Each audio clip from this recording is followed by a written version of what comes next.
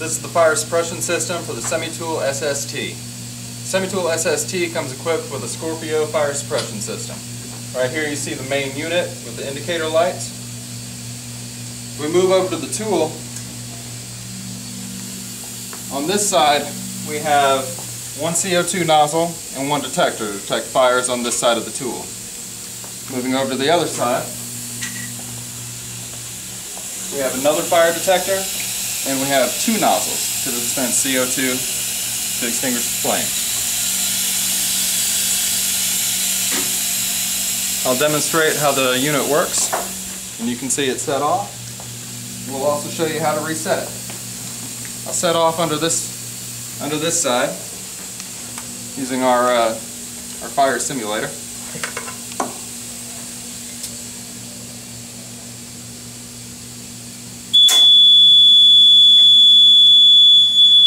As you can see, the system is set off. This pin releases to puncture the CO2 canister.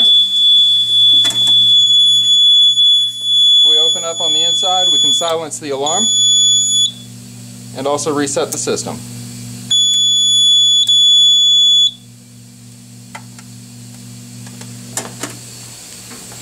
The Scorpio system comes with battery backup as well as a transformer to power the system on. The battery backup is good for 24 hours of continuous service, and it hooks directly to a CO2 bottle. This has been the Scorpio fire suppression system for the Semitool SST.